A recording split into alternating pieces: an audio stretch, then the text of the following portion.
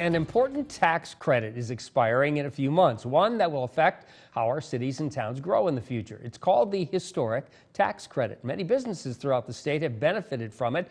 ABC 6 News reporter Devin Martin shows us why some say it's necessary and what one senator is doing to save it.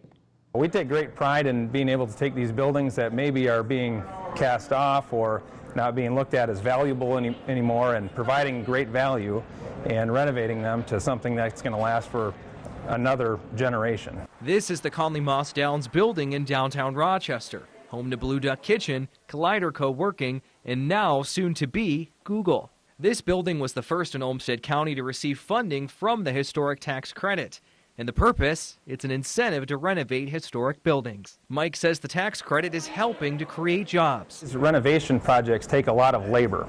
And if a local contractor or a team of local contractors is selected, that's a lot of local labor hours, which turns into jobs. The University of Minnesota says the historic tax credit has created over 18,000 jobs here in Minnesota.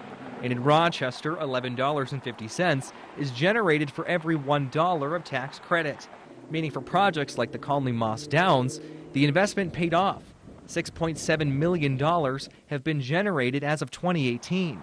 But if the historic tax credit isn't renewed, some people are worried. Not only will we end up with higher vacancy rates in cities like Rochester and other places all over the state, but we'll lose buildings. Minnesota Senator Carla Nelson is chair of the tax committee. She supports the historic tax credit, but because of the pandemic, she says the tax budget is already tight. Think of this like a puzzle. Senator Nelson is trying to figure out how all the pieces fit together. My goal will be to figure out how to continue that tax credit at the same time knowing that we have many of these other pressures to make sure that we have the tax credit on the PPP loans and that we don't tax those unemployment insurance benefits. Making sure no building gets left behind.